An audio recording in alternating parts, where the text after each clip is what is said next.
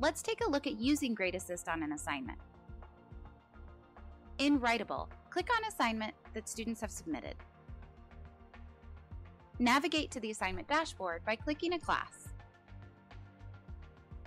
Then click Guide Grade on the left side of the page.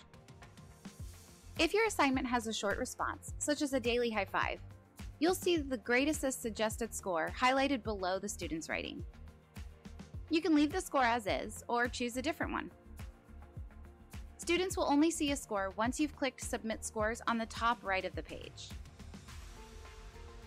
For extended responses, such as essays, you'll see a draft score percentage below the student's writing on Guide Grade.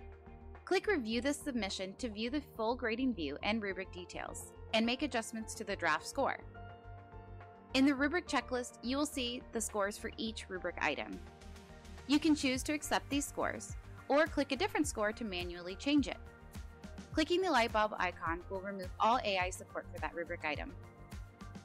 If you do not see GradeAssist scores or AI feedback, your administrator may have disabled this feature for your school, district, or this specific assignment. Once you've reviewed the draft scores and left any additional feedback, click Submit or Submit Next to share the scores with your student. That's it! You've used GradeAssist to help you with grading your students' writing.